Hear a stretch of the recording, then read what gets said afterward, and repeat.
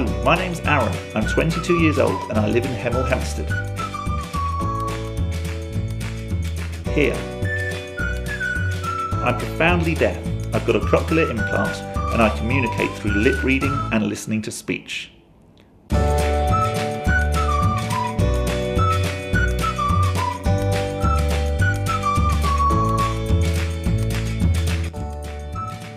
My passion is skiing because it gives you a free mind.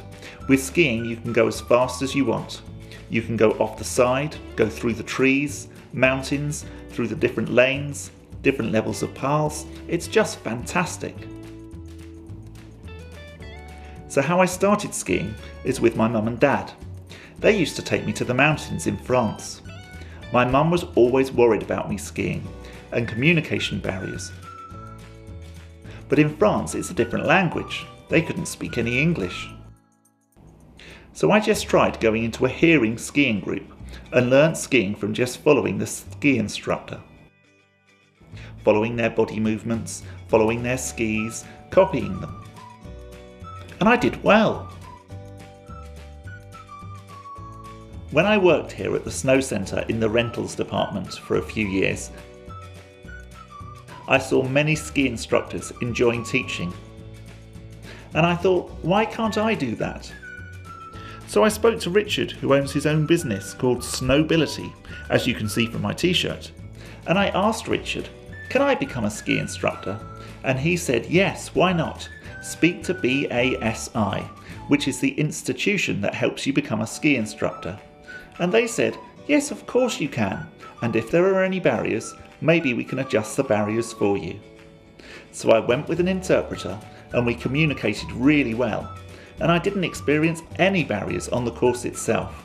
And I managed to pass the ski instructor's course and become fully qualified. Many deaf people have always asked, how did you learn to ski? Wasn't communicating a problem? So they asked me how I learnt to ski, and I said, don't worry, it's really easy to pick up and learn. You follow it once and you pick it up. It's like learning to crawl, then you learn to walk. You know, you will remember everything. So yes, communication is a problem because the instructor spoke French and I spoke English. I couldn't hear a thing.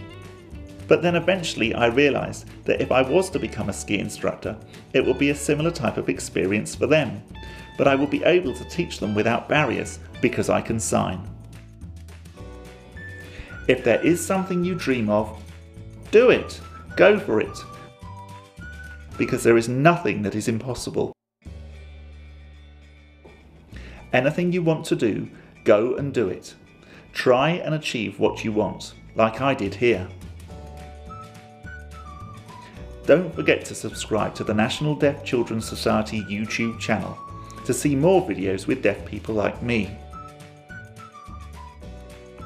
There are new videos every Sunday.